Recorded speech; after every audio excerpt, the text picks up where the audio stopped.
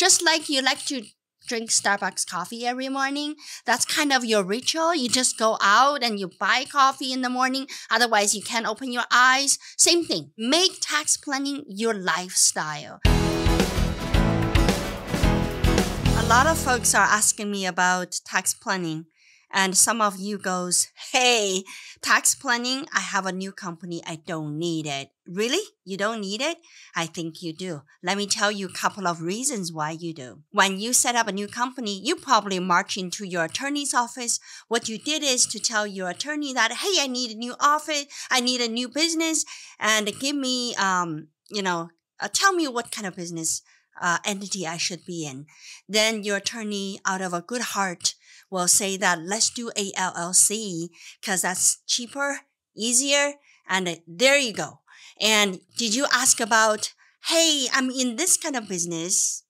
I should probably consider about the accounting method, whether I should be on cash basis accounting or accrual basis accounting. And should I be having a regular calendar year business or I should have a fiscal year business? Right?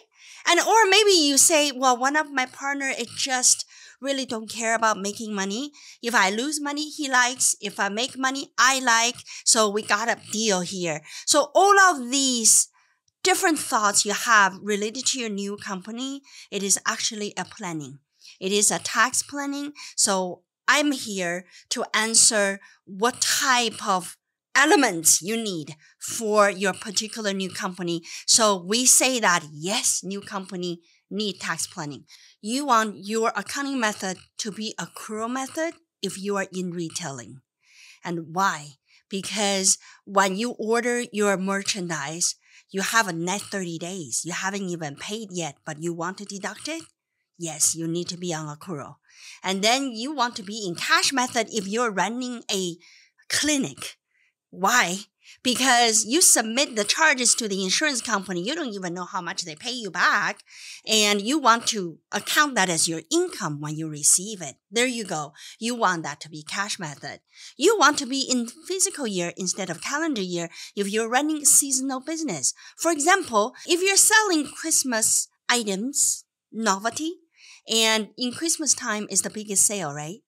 And you haven't really paid your merchandise, but you sold a whole bunch. And now what? Next day, you're going to pay taxes? Of course, December 31st, you close the book and you pay taxes, right? So that's not a good idea to have your year end in December. So maybe thinking of ending that year in June is a good idea. So there you go. Some variety of thinkings that you want to have on your accounting method and ownership structure is a big deal. And if you have a partner and you can have them to be a LLC members, there you get a lot of flexibility in terms of profit and loss, how you share it, and equity, how you share it. So all of these is planning. So folks, you want to know what exactly you want. You need to sit in that chair with your attorney or with your CPA like us for a while before you decide what to do on your new entity, right? And you may say that, I have a new company. I'm not making any money. I don't need tax planning. Do you know that business loss is actually equals to bank deposit? Yes, you are right. I said that. Business loss equals to bank deposit because when you have a loss and you can recoup that losses at some point of time, maybe right away, maybe later. So that means if you lose $100,000 in a year, next year you made $100,000. That can be offsetting each other so you don't pay taxes. See? So business loss is never a real loss. It's your bargain chip with the IRS, with other tax liabilities. And every loss is valuable. Do not get lost of your losses, right? Keep them. And manage your cash flow and using your tax dollars. Sure, you can pay IRS dollars. You can pay taxes, pay tips, make IRS happy.